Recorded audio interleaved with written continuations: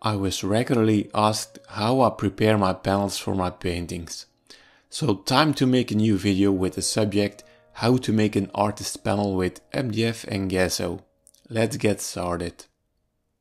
I use wooden MDF panels of 8mm thick. You also have these in thinner and thicker variants, but I think 8mm is ideal. I start by sanding the panel lightly with 60 grit sanding paper. As a result, the wax layer on the wooden panel disappears and the gesso adheres well to the MDF panel. I remove the dust with a clean cloth. I apply the gesso undiluted with a soft brush. If you would use a stiffer brush, the gesso gets too little chance to flow out and you create stripes on the surface. But if you like that, by all means, use a stiffer brush. I paint very detailed, and it's therefore in my interest to have a sufficiently smooth surface. I always mount my paintings in a floating frame, so that the sides of the painting also remains visible. So don't forget to paint the sides as well. Every artist cannot live without a hairdryer, and neither can I. By drying the applied gesso as quickly as possible, the fibers in the MDF panel do not have a chance to swell. Now that the panel is dry, I sand it with a 180 grit sanding paper.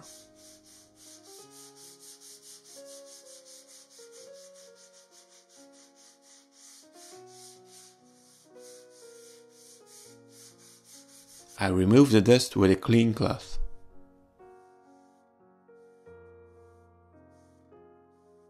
After this, I apply the second layer of gesso undiluted. I use gesso because that's a water-based primer. I always paint the underpainting of my paintings in acrylics. Of course, then you cannot use a primer that is oil-based.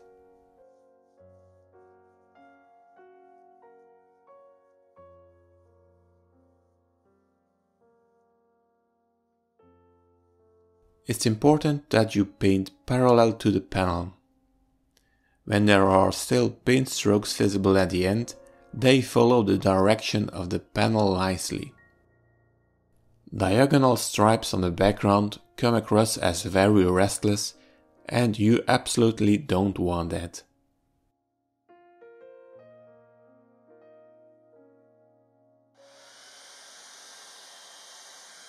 Again, the idea is to let the gesso dry quickly.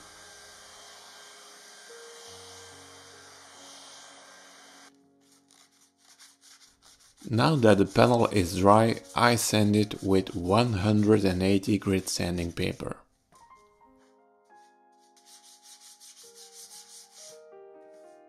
I remove the dust with a clean cloth and up to the next step.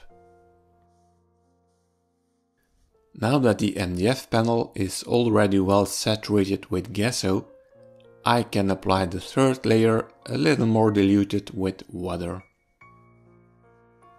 In this way the gesso flows better and you get a nicer end result.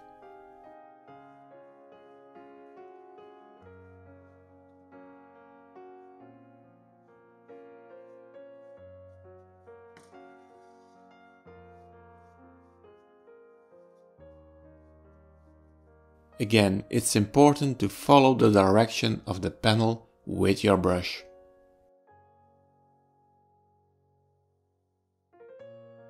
The gesso I use is Talens, which is a Dutch brand. By now you already know it. Let the gesso dry quickly.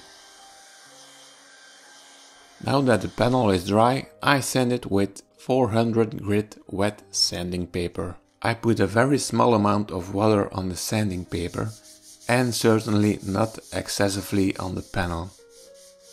This is a wooden panel that can absorb the moisture like a sponge, so be careful with water. A little goes a long way. I remove the dust with a clean cloth. The panel is really starting to get smooth by now. I also applied the fourth layer of gesso, slightly diluted, so that it can flow nicely. The number of layers of gesso may seem a bit overdone, but you get a nicer end result when you apply a number of thinner layers as opposed to one thick layer of gesso. Gesso is available in white, but there is also black and transparent gesso. Again, let the gesso dry quickly.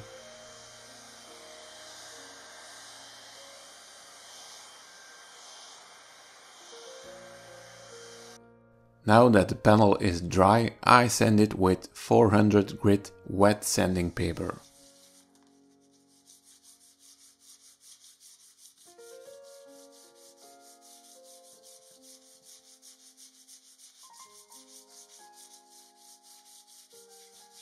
I remove the dust with a clean cloth. The fifth layer of gesso is the last layer and I give it a color. It just paints better if you have a neutral shade on your panel versus white. That way you can go lighter or darker than your background during the underpainting. You choose the color yourself, but since there will be some greenish tones in the painting, I choose this color, which is a mixture of ivory black and turquoise green acrylics.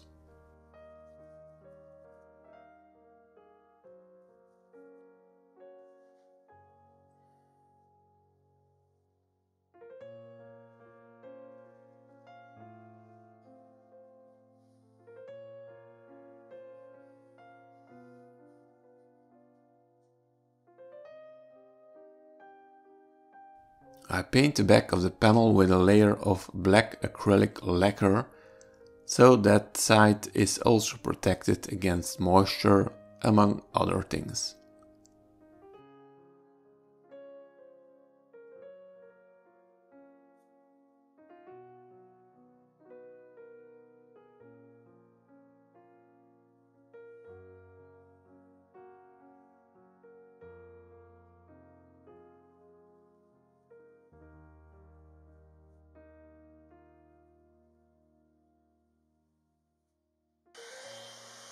Again, let the gesso dry quickly.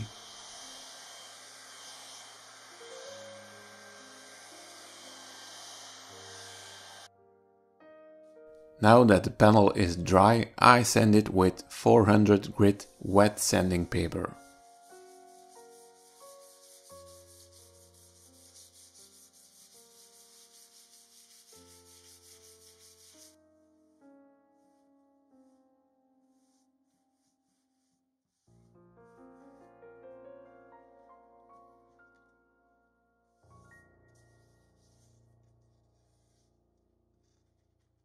After many hours work and some magic, you get this as a result.